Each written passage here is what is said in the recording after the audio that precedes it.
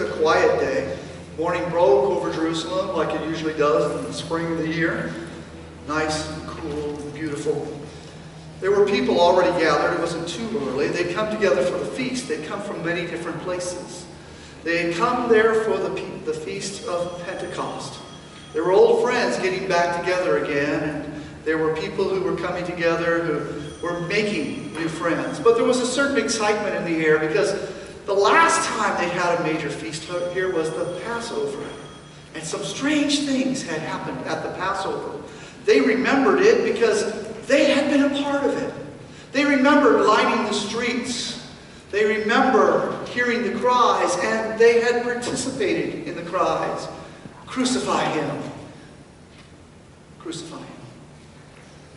They lined the streets and walked along with him as he made his way down the Via Dolorosa.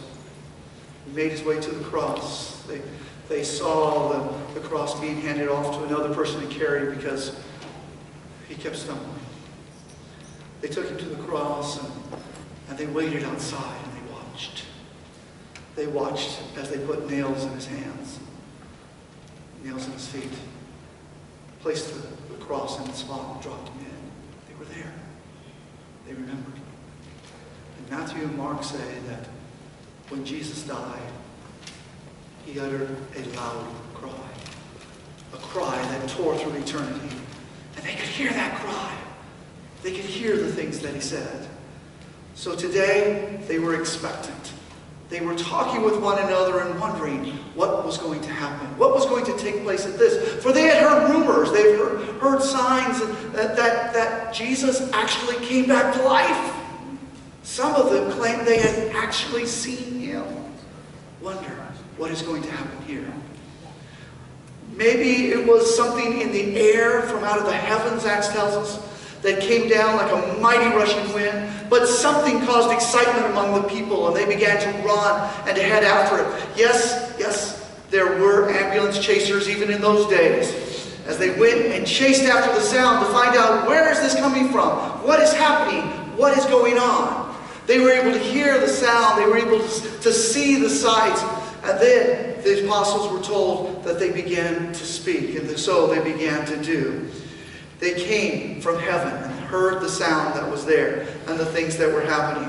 Then they gathered together and they came. And when they came to the place where it all originated from, they found a man by the name of Peter, who got up and he spoke and he addressed the crowd. He began to talk to the crowd about things that were happening. There were many people who had gathered, who had come to hear this, to find out what was going on. What was this? With a sense of expectancy. There were many thousand people who had crowded into the area to be able to be there and to hear what this man had to say. They had come from all over the place. They were from many different nations, all over the known world at that time. They had come there for the celebration, for the feast. They were Jews. They were people who knew about God's word. They were people who had heard about the things that were happening. But they began to mock with one another, and they began to say, what is going on here? They weren't quite sure, and so they came up with their own solution. They began to say, these guys must just be drunk. They're full of a new wine. Now, I've known some people who were drunk. I've never known anybody who was drunk who did better at something than when they were sober. It doesn't make sense to me what this was. And so Peter addressed them. The first thing he does is everybody's staying there because all this is happening. They don't know what's going on. And so they begin to cling and they begin to ask questions and they're wondering and they're thinking. First thing Peter does is to answer their question. And he says to them, no, these people are not drunk like you think they are.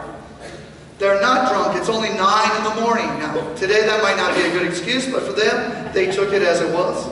No, he says, instead, this is what the prophet Joel had said. The prophet Joel said, oops, there it is.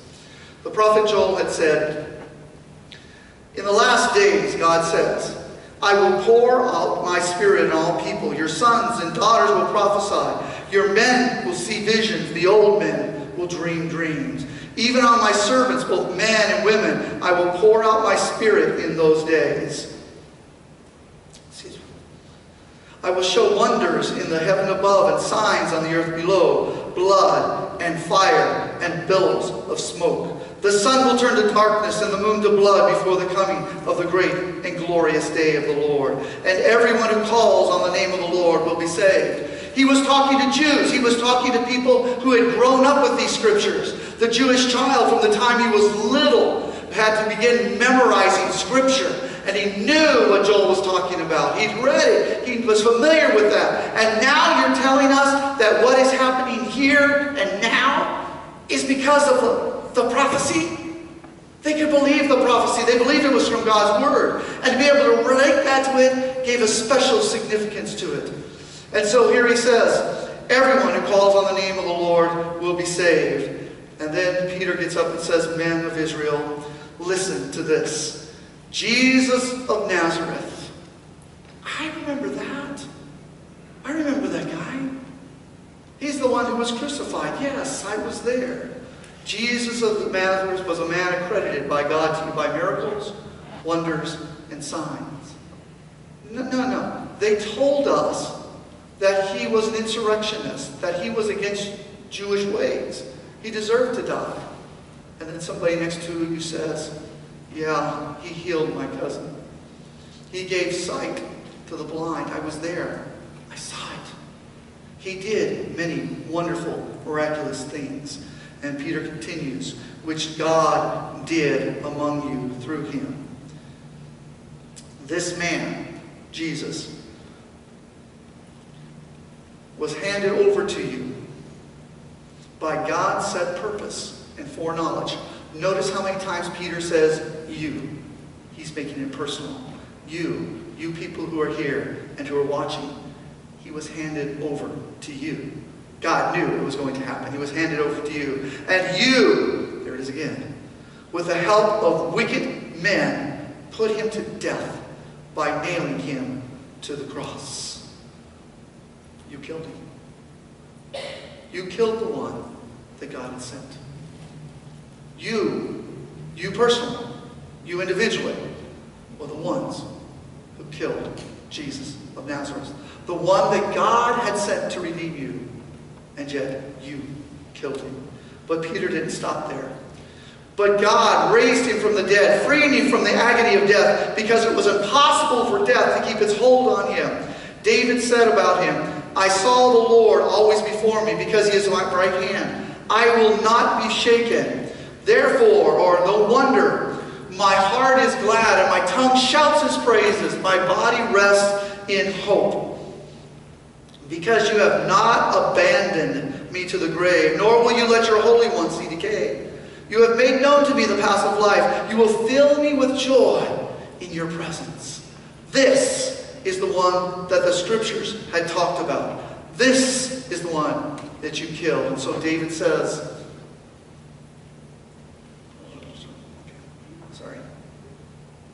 So David says, brothers, I can tell you confidently, I can tell you, listen to me, that the patriarch David died.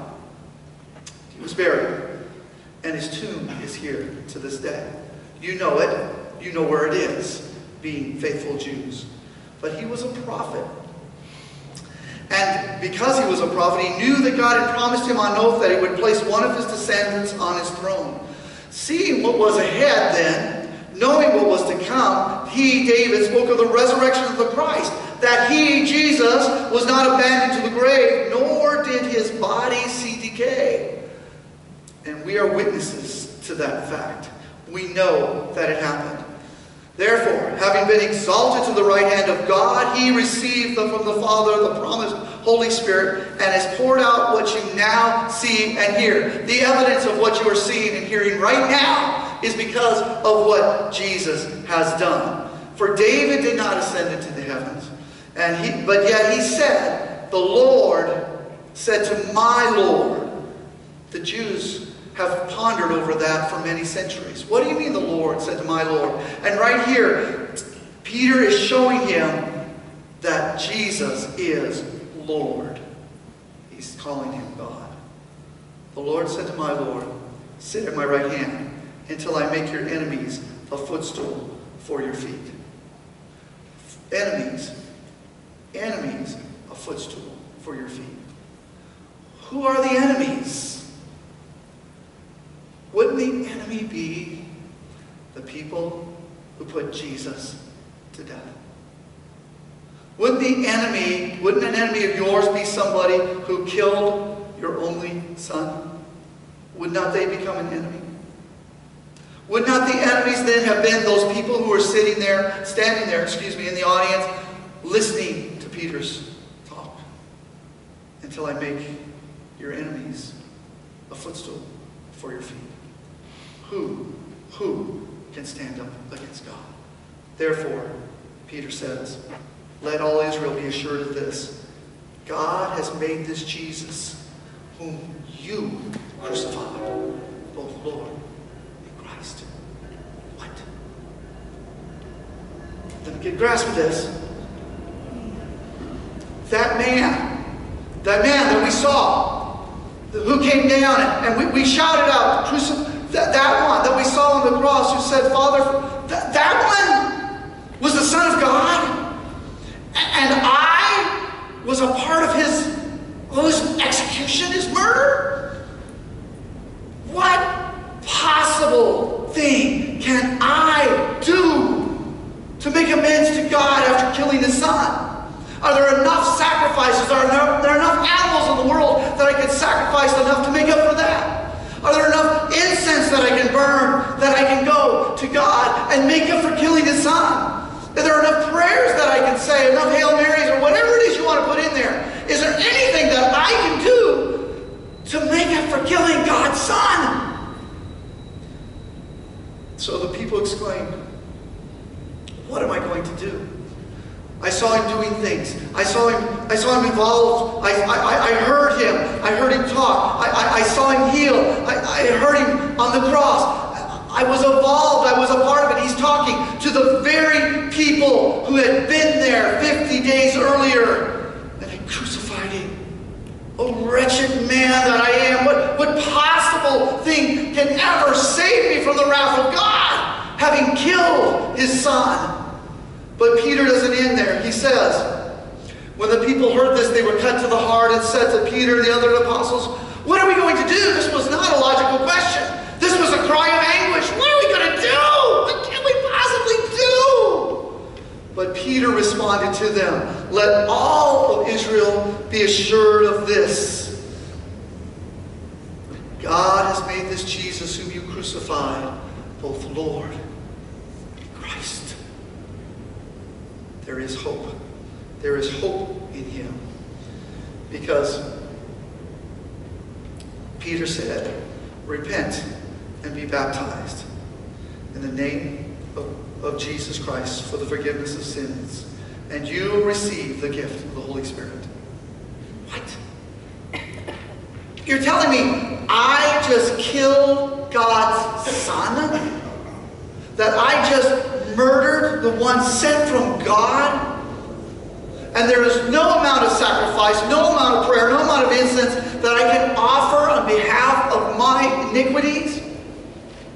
And Peter, you're telling me, repent and be baptized?